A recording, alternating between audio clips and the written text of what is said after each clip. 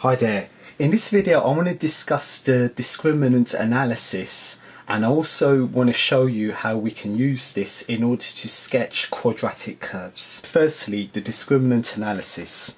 So in order to check if a quadratic curve of the form y equals ax squared plus bx plus c, where a, the coefficient of x squared, is not equal to 0, crosses the x-axis, we need to calculate the discriminant delta, and delta, the formula for delta is b squared minus 4ac.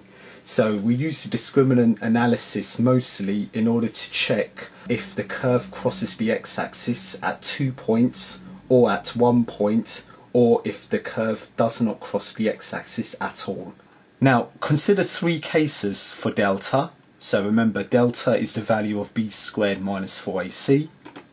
The first case is, if delta is greater than 0, your quadratic curve crosses the x-axis at 2 points.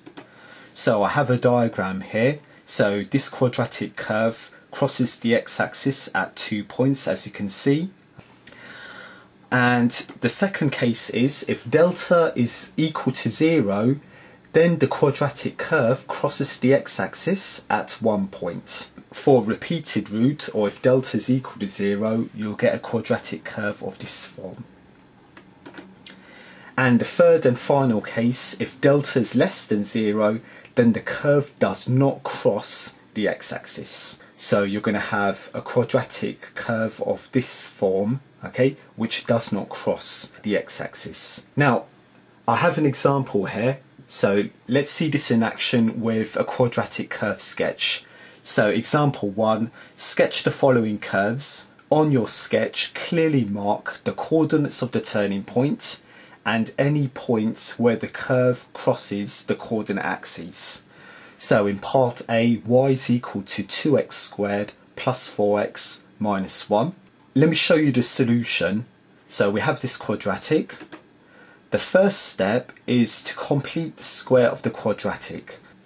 So first step, complete the square. So here are the steps for when you complete the square.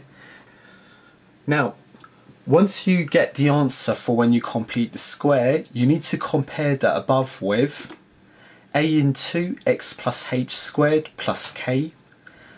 And remember, in the last video, we need the values of a, h and k in order to work out the coordinates of the turning points. So we notice by comparison, a is 2, h is 1, k is minus 3. And in the last video, so in part 2, I gave you a result to work out the coordinates of the turning point, and the result is minus h and k. So our h value when we completed the square is 1. So the x coordinate of the turning point is minus of the h value, so it's minus 1. The k value when we completed the square is minus 3, so the y coordinate of the turning point is minus 3.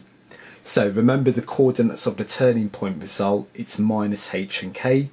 If you're not familiar with the concept, watch part 2 of the completing the square video. I'll leave a link to that video in the description below. So how about nature? So our a value is equal to 2, 2 is greater than 0, so if a is greater than 0, the nature is a minimum. So nature means what kind of turning point we have. So we have a minimum point if a is greater than 0. And let's also remind ourselves of range. So it's not asked in this question, but if a is greater than 0, the range is y greater than or equal to the k value, and the k value is minus 3. So all of that is step number 1. Now in step number 2, the discriminant analysis. So remember, to work out the discriminant, you need to work out delta, the value of b squared minus 4ac. So our a, b and c values from the quadratic were 2, 4 and minus 1. So if I substitute them into delta, we'll have 24. So 24 is the value of delta, and it's plus 24. And remember, since delta is greater than 0, our quadratic curve, crosses the x-axis at 2 points. So if delta is greater than 0, let's calculate the coordinates of these 2 points. So to work out the coordinates where the curve crosses the x-axis, so remember, when the curve crosses the x-axis, the y-coordinate is 0, and if you put y equals 0 into the quadratic curve, we're going to end up with this equation: 2x squared plus 4x minus 1 is equal to 0. Now this is not factorisable, so you need to use the quadratic formula, and you should therefore get these two values of x being minus 1 plus or minus root 6 over 2. So hence our curve crosses the x-axis at 2 points. So the 2 points have coordinates minus 1 plus root 6 over 2 and 0, and minus 1 minus root 6 over 2 and 0. So this justifies our discriminant analysis in the sense that we have 2 crossing points on the x-axis. For the sketch also, you need to work out where the curve crosses the y-axis. So when the curve crosses the y-axis, remember, x equals 0. So if you substitute x equals 0 into our curve equation, we should get a y value of minus 1. Therefore, our curve crosses the y-axis at the point 0 for x and minus 1 for y. Now, if you put this together in step number 3, you should have a quadratic curve of this form.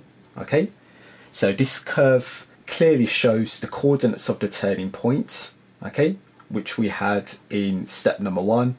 It clearly shows approximately where the curve crosses the x-axis and also the y-axis. So this completes example 1 part A of the curve sketch.